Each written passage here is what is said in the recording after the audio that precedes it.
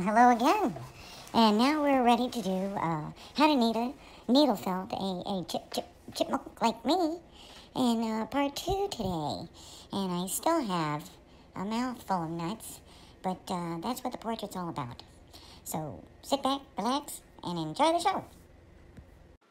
Okay, so here we are. I'm putting the color of this chipmunk in there. I have put a wire in the tail so I can drape that over this wood mount that I'm going to put this chipmunk that's in a sitting position on top of. And I'm working the face. I'm putting the dark bands around his eyes and needle felting the cheeks with a white and a beige wool. And you see those two wires coming out the bottom there? There I made a loop with a heavy armature.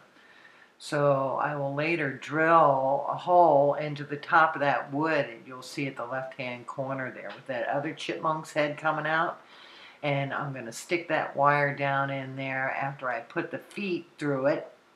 And then it'll look like it's sitting on top of that sliced piece of wood.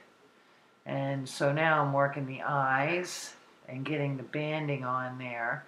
And as you can see, I haven't done the ears as of yet because it's really important to do those first flat. And it's much easier to color them when they're flat.